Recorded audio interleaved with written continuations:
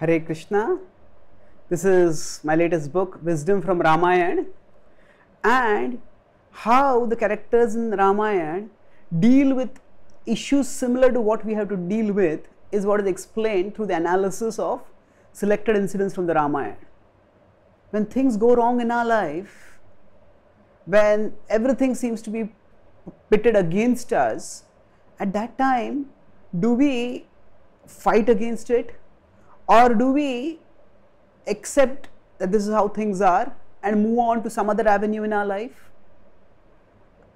How much does destiny play a role in our life and in our decisions? When Ram was exiled, at that time, he accepted the exile as the will of destiny. But when Ram found that Sita had been abducted, he did not simply submit to that abduction as an act of will of destiny. He resourcefully searched, fought and regained Sita. Why the difference? When to act with determination and industry and when to accept with destiny, this is a question which has resonance across time, across history and geography for everyone everywhere. Find out the answer in the discussions on destiny in this book, Wisdom from Ramayana. Thank you.